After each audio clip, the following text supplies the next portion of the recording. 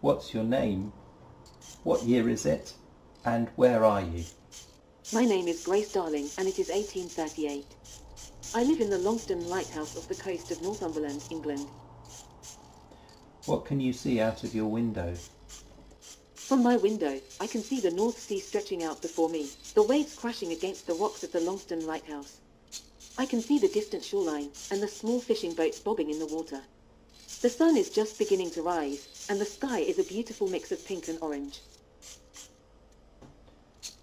Can you tell me what happened last night? Last night, I was awoken by a loud crash and a cry for help.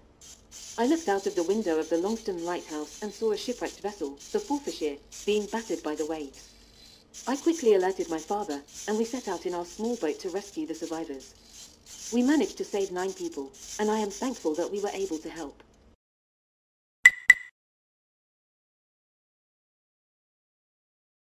Have you ever been to the Isle of Wight? No, I have never been to the Isle of Wight. I have only ever lived in the Longstone Lighthouse, and I have never ventured far from it. Can you see the Isle of Wight from the Longstone Lighthouse? Yes, I can see the Isle of Wight from the Longstone Lighthouse.